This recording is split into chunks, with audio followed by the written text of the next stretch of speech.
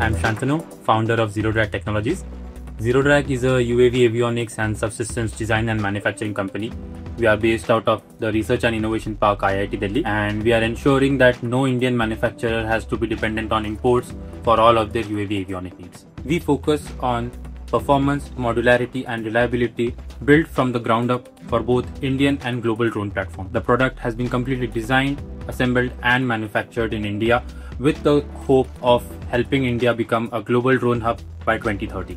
The Make in India initiative is very important for creating an indigenous drone ecosystem where manufacturers have access to high performance hardware locally so that when the defense wants it, when the industry needs it, we are always available 24/7 for our customers. We are building avionics that are small, that are lightweight and that consume lesser amount of power when compared to traditional systems. We have form factors that are standard across the industry, so seamlessly transitioning from a legacy product to a cutting edge next generation product is as easy as swapping the old one and placing the new one.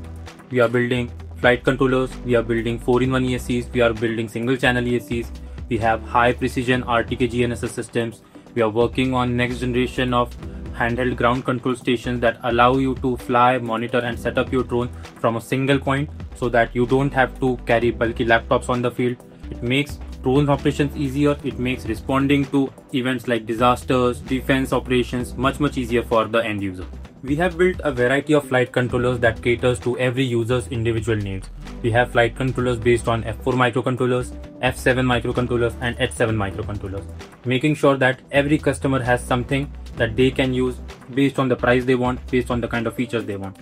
Apart from that, we have motor control solutions that can go from 6S 55 amp to 75 amp systems. We have also developed a low latency video transmission system with a ground control station that can have ranges of as far as 12 kilometers and send high definition RGB camera feeds and thermal camera feeds at the same time, allowing for seamless operations while on the field. We are a team of engineers who are driven by passion. We have always been pilots ourselves, so we understand the needs of the end user. It helps us build better products. It helps us understand the feedback from our customers better.